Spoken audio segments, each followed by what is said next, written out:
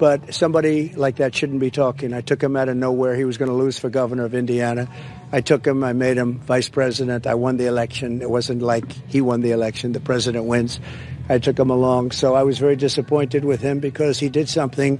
He didn't show bravery, let's put it that way, at the end when our country really was in trouble because we had very, very troubled elections, very, very troubled, and he wasn't willing to do what turned out to be the thing he should have done.